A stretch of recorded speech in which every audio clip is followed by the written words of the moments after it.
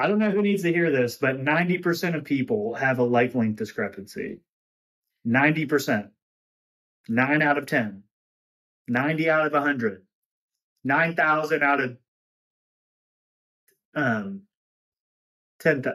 Yeah, 10,000. And it's really concerning the amount of patients I have that come to me after being told by another professional that they have a life length discrepancy and that's why they're in pain all the time. So by that logic, 90% of people are in pain all the time. But using actual logic with the evidence that's currently out there, no correlation between having a mild life length discrepancy to pain or dysfunction. The only time it does matter is when the discrepancy grows to a certain length. Most studies land around the 2 centimeter difference as the cutoff point to where you might want to go look for treatment. But those cases are extremely rare. I've seen it twice in my 4 years as a PT. So most likely, if you've been told you have a life length discrepancy and that you're going to have to constantly adjust it in order to stay out of pain, no, you won't.